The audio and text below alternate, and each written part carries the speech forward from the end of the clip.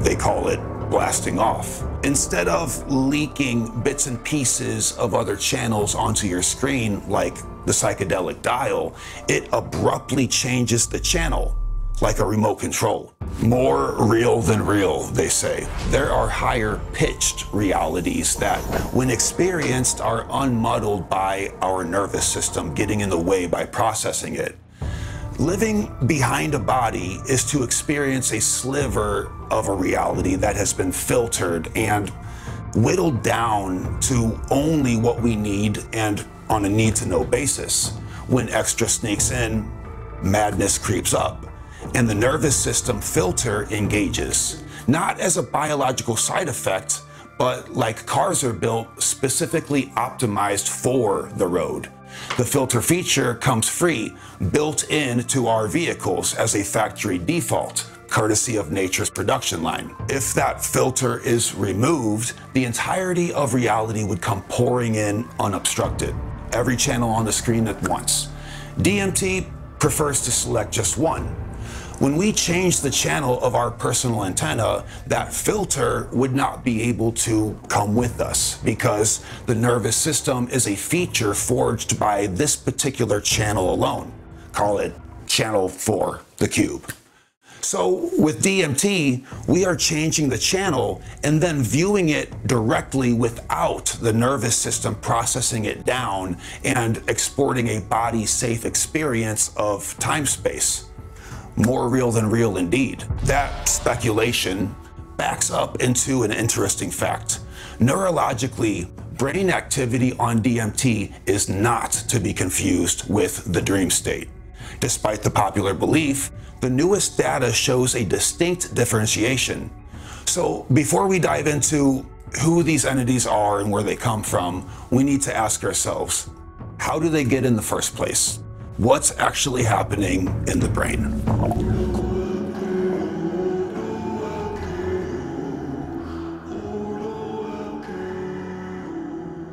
When it comes to observations about our living world, Aldous Huxley is the absolute OG. He sees things clearly, but also has a superpower that few writers can imagine having: pattern recognition. Observing something to outline its potential, tracing not its past, but its future. On May 4th, 1953, Huxley took 400 milligrams of mescaline to observe and report what happens within. The resulting book, Doors of Perception, takes the reader through his trip report and comes to a sharp conclusion as to why hallucinogens work. He surmised that the brain works as a reducing valve that builds reality out of the information filtered by the nervous system. It builds our world, but not enough to overwhelm the fragile human psyche. His hypothesis was simple: hallucinogens disrupt the reducing valve, a frightening indication that the worlds and entities we experience on DMT are right here, right now. Just like every website, TV channel, and nearby radio station is right here. A year later, he doubled down in a lesser-known book called Heaven and Hell, where he addresses the entities, writing, "You do not invent these creatures any more than you invent marsupials. They live their own lives in complete independence. A man cannot control them. He is looking at an entirely new creation." These bold words can surely be disproven by modern science, right? I mean, if today's neuroscience was to put these claims to the test, it wouldn't result in an overwhelming confirmation of Huxley's conclusions, with findings that are so startling that they would have to be ignored by the mainstream as absolutely anomalous, to a degree that would assert panic onto a population naively assuming that the world is a true reflection of its face value, right? Yeah. The newest science will certainly put this claim to bed. Enter Dr. Andrew Gallimore, here to carry on the torch of Dr. Strassman's research. His response to theories that our brain creates the DMT world is as if the brain is using a language it never learned to speak, building models it never learned to construct, and doing so flawlessly. He adds that it is more likely for a 5-year-old British child to confidently speak fluent Siberian Yupik inspired by nothing but mouthfuls of frosted mini-wheats, in what is probably the most specific example I've ever entertained. It's fun. The specificity of that example is the absurdity required to get this point across. The brain is complex enough to experience the abstract and absurd, but utterly unable to generate what it knows nothing about, any more than you can explain color to the born blind. Another reason that DMT is not a psychedelic. The word psychedelic means mind manifest. In short, our entire experience of our entire world is literally and only made of predictions sorted out by the brain, like a reducing valve. He breaks it all down in his excellent new book, Death by Astonishment. For the full picture, you'll have to get this unit yourself. Let's take a peep at my favorite nuggets. Okay, I'm gonna fucking mow through this. Send me good vibes. You got it. This part gets dense. World building is largely the responsibility of the thin outer layer of the brain known as the cerebral cortex, which is a folded sheet built from a bewilderingly complex network of billions of information-generating cells known as neurons, connected mainly via specialized chemical junctions called synapses.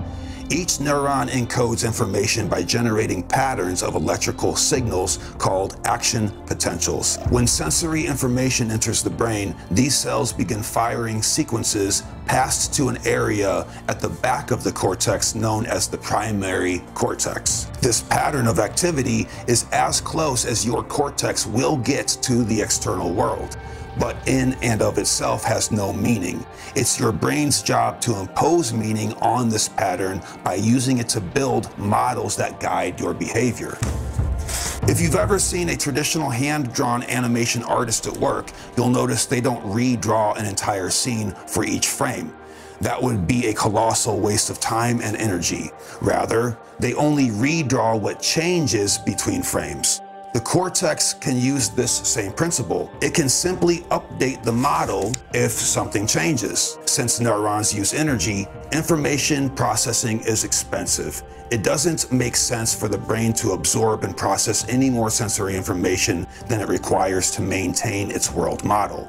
Although you're entirely unaware of it, this is precisely how your brain is modeling your world at this very moment. Your cortex has taken this noisy pattern of information and used its store of object models and concepts to impose meaning on it, to construct a model of the environment that you can respond to and interact with. But how does your brain know when it's settled on accurate objects and concepts in modeling your world?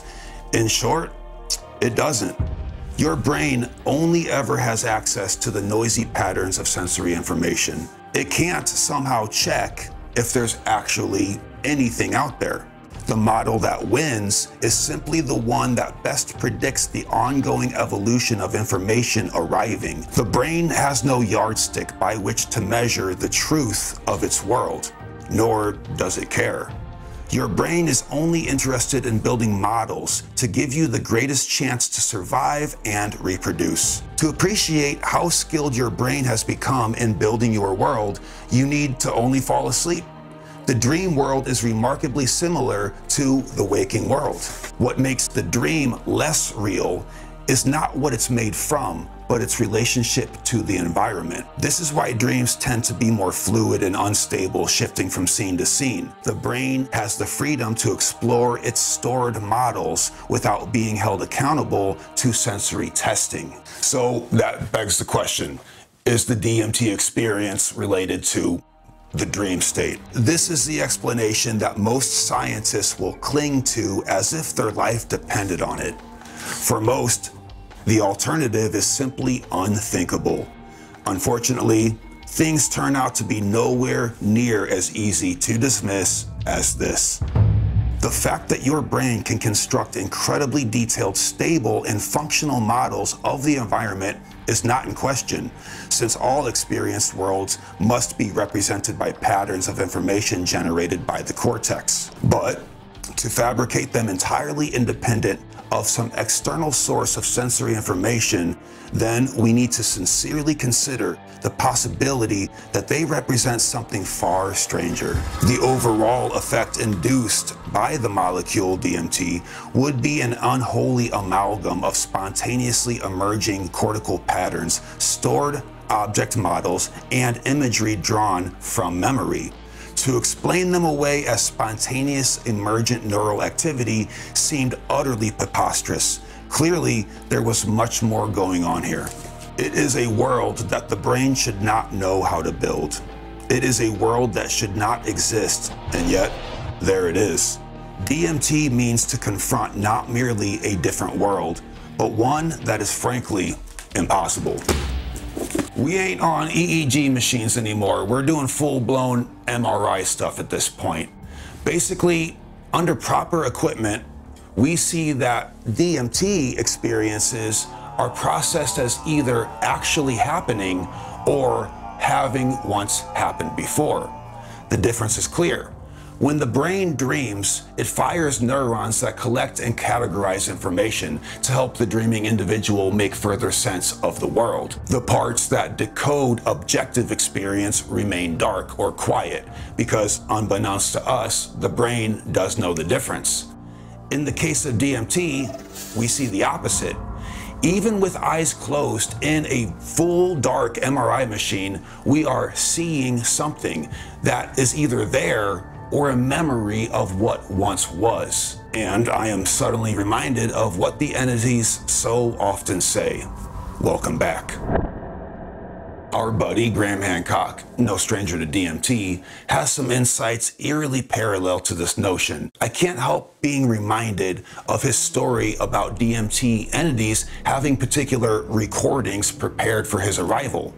In his essay, mouthfully entitled Investigation of Occult Realities Using the Spirit Molecule, he writes that they create wonderfully visual, immersive experiences to impose themselves invasively, exhibiting capacity to methodically elicit a sequence of fast-paced emotions, suggesting my psyche was being expertly puppeteered by something that understands the terrain and mechanics of human consciousness. Whoa. He goes on to speculate entities to be a living code, constructing the matrix underlining reality, writing, "This is what it seems, a galactic intelligence. It knows the history of hundreds of thousands of civilizations." To me, this begs a question. How can it know such histories unless it was outside the reality that platforms those histories? That level of intel requires a sidereal point of view rather than just a sharp one. Think of a marine biologist studying fish. He can't deduce informed conclusions while down in the water. He has to take on the avatar of a fish with a wetsuit, an air tank, to collect samples, etc. But then he retreats back to his air-conditioned office to reel in conclusive results.